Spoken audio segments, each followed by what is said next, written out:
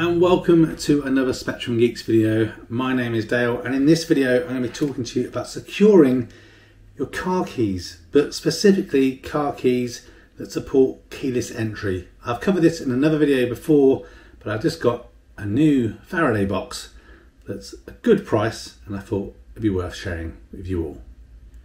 So you're probably watching this video because you are aware of the fact that criminals can basically relay the keyless codes of your car keys to enable them to be able to get into your car. But just in case you're not familiar, I'll just give you a quick overview of how it works. This doesn't necessarily apply to all keyless entry systems, because some of them, basically when the key is not moving and there's no motion detected, it kind of turns off its signal. But I think just in the interest of safety, if you do have a car with keyless entry, it is best to keep them in some kind of Faraday cage. So basically what happens, you'll have your keys, maybe keep them in the drawer near the door or hung up on a hook or something. But basically what the thieves will do, they will walk around your house with a receiver that they will put kind of near the doors and near the windows, and it will basically pick up the signal of your wireless key fob, and then they transmit that to one of their colleagues who is stood near the car with another transmitter that is basically having the original signal repeating. They basically will do that, so if it's in your bedroom, or if they can get close, they will relay the key signal like from the hallway or in the kitchen or something over to a car. Obviously then the car unlocks and away they go. So I did mention this in a video quite a while ago where I recommended these. It's basically a little Faraday pouch. Costs around £8 for two of them, so not too bad. And we keep our keys in here, so you basically Velcro open. There is a shielded material that basically is sewn into this case. You put your keys inside, make sure it's closed, and then you kind of have this hung up on a hook or whatever, and then it basically means that you are prohibiting anyone from using the relay tack against your keys and stealing your car. Now in our old house we had, I guess, a somewhat secluded area that we should keep our keys hung up on some hooks in here, and we'd poke our keys in here. It would look a bit messy, but it was hidden in a cupboard and you couldn't really see. Whereas now here in the new house we haven't really got a cupboard, like an downstairs cupboard that you would keep our keys in. So they're kind of just still in this pouch, just kind of left on the side, and it looks a little bit messy. Now for a while I've been looking at something called Theft Block. Now this is a company that makes these really nice Faraday caged boxes basically that you can put your keys in. You can also get them customized, if memory serves me correct, where you can have like a certain name on there or whatever. But these boxes are, I think they start at around £50. Again, they look nice. It's like a what's the word, Alcantara kind of material on there, or you can have leather ones or whatever. And I was umming and ahhing, but I'm tight, and I decided I'm not going to get one of those. I will try one of the cheaper ones off Amazon, which is what I've done. There will be a link down in the description if you decide you want to get one of these up, well, buy it for yourself. Also always check out the Spectrum Geeks store, because anything I review or I'm interested in I tend to put in there. So this is the box it comes in. So it's by a company called IronStripe. We're going to put the keys in the box and go out and show how it works, or just basically prove that it does work, so you can buy with confidence. Again, this is not an ad or sponsor or anything. This is just me trying to help you make a more informed purchase decision, because I wasn't sure if this was going to work, but it does. So this is the box it comes in. So very plain, kind of cheap looking box, which is fine, but this is what you get inside. So it's pretty much all black all the way around. There is a little IronStripe logo just in the corner here, and there's a little metal buckle, and when you open it up you put your keys inside. Now it does actually come with a little thank you note, which is very kind of them, and a Faraday pouch in there. I guess maybe if you're travelling or whatever, you can keep your goods in. That's actually a very nice pouch, actually. Feels good quality, but we're obviously focusing here on the box. So the IronStripe car key signal blocker is what it's called. It's 19 centimeters long, 12 centimeters front to back, and then 9 centimeters deep. There's plenty of room in here to keep multiple sets of keys, if you can see in there. my keys should show up. So multiple sets of keys in there, no problem. So I have a Polestar 2, my keys can go in there. My wife's got a Nissan Leaf, which also has keyless entry. So that's going to fit in there.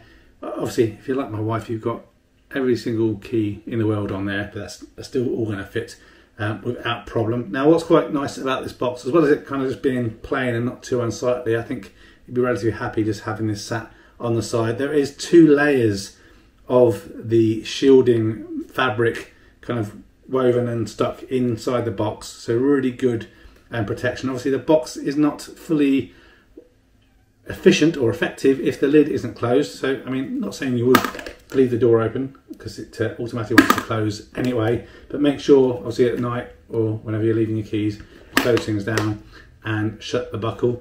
Now, another thing, obviously, with this one, it is large enough that you could fit a phone in there as well. But one thing that people are often confused about with these types of cages is, I put my phone in there and it still works. Now, why is that? Now, just to be clear again, this isn't sold as a phone signal blocker. That is something completely different. This is like the RFID wallet, so you can keep your, not that someone's going to come and clone your credit card, but obviously if you kept your credit cards in here as well, someone couldn't clone them. But cars, so car keys, obviously they vary a little bit based on where you are geography wise, but here in the UK, these keyless entry systems run at around 433 megahertz, and that's what this material is effective at blocking. Cell phones are, again, depending on where you're located, obviously most phones these days work all around the world, so they are going to be working at 900, 1800, 2100 megahertz range, so are not designed to be effectively blocked in a case like this. You have to get a proper kind of Faraday cage or signal blocker, which is illegal to operate in certain areas, by the way.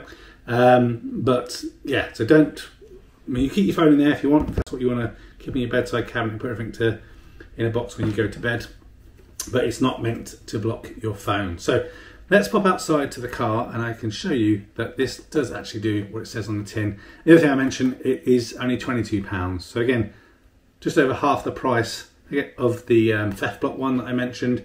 Not quite as nice looking, but again, you can decide which one you think is worth the money or not. So pop outside, let's show you how the keys obviously normally work, how they work with the door, the lid open and obviously then closed if it's doing its job of blocking. Okay, so we're outside. I've only got 2 pairs of hands. So one hand to hold the camera. You can see the Faraday case at the top there, and the car is locked. So just double checking it's all working. So keys in hand, you should see when I touch the door handle, the car will unlock due to the keyless entry. See the little indicator blip, so just here. Okay, so car is unlocked, no problem.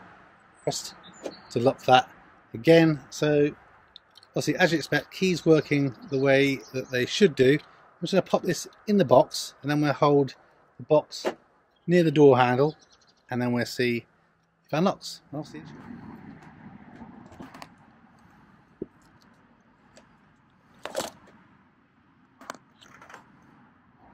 Okay, I'm going to need 2 hands. Just resting this on my wife's bonnet. No. Right, so keys are in the box.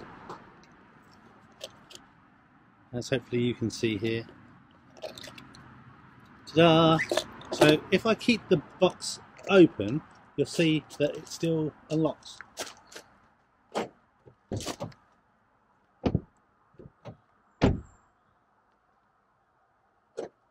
Okay, now it's locked again, so we're just going to close the box, and then you'll see that it does the job. Even with the keys right next to the handle, it won't unlock. When you hear that extra locking, it's like the deadlocks that happen after the car is locked, so it's nothing to do with the keyless entry system. So, keys are in the box, right in the handle. Nothing. The keys are locked away in here, shielded, and no longer does the keyless entry system work. So that's it, the IronStripe RFID key security blocking box thingy. I think it's £22, really well spent. As mentioned, there'll be a link in the description if you decide to get one yourself. But I think, for peace of mind, and you see so many posts online and in the news where people have had their cars stolen because a criminal has basically, used that keyless entry system, piggybacked on the keys, retransmitted it to the car with their nefarious friend, driven away with the vehicle. So don't let that happen to you. Spend £22. Again, if you use the link, it helps the channel. It doesn't cost you any more, but I think this is money well spent. Ask any questions you have down in the comments. Let me know if you pick up one and if you're happy with it. But until the next video, take care of yourself and goodbye for now.